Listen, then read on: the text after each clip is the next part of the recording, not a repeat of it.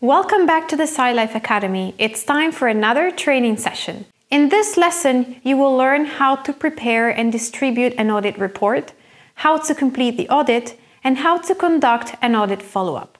Check out the next slide for an overview of the audit process and where we will focus our attention.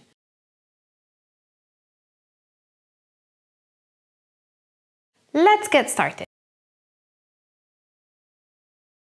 After an audit is conducted, the team prepares a final report, which summarizes the audit findings according to the objectives. This is the key deliverable of the audit. Generally speaking, the audit report includes the audit objectives, audit scope, audit client identification, audit team members and auditees participants, audit dates, schedule, and location. Aside from that, there's other key info like audit criteria, audit findings, and audit conclusions. Audit observations may include situations where the audit evidence collected was insufficient to support a finding of non-conformance. In such cases, the auditor should seek additional evidence before drawing conclusions. Note that auditors should not provide specific solutions or instructions on how to improve the system. The auditor's role is to evaluate the effectiveness of the quality management system, not to develop or implement it.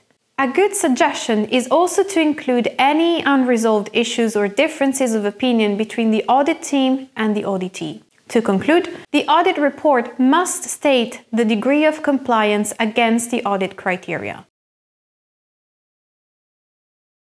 The audit team is responsible for distributing the report in a secure, confidential manner to the auditee and other stakeholders within the agreed and negotiated time frame. Now it's time to complete the audit.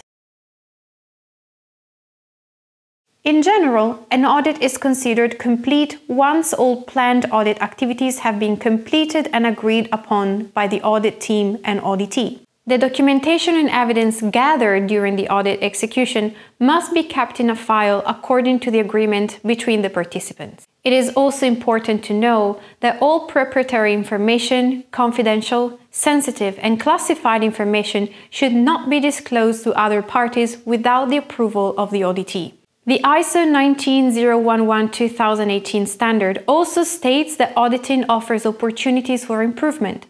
Therefore, it is a good opportunity to capture lessons learned and discuss them with the audit team.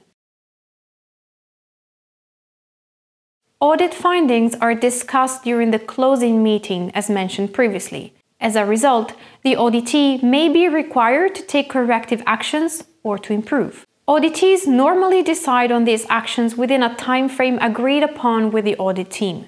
The effectiveness of these actions should then be evaluated either through a new audit or through simple verification of evidence. That's all. Thank you for attending this course. I hope you found it useful and that it has met your learning expectations. See you in other courses at the Academy as you continue your educational journey with Scilife.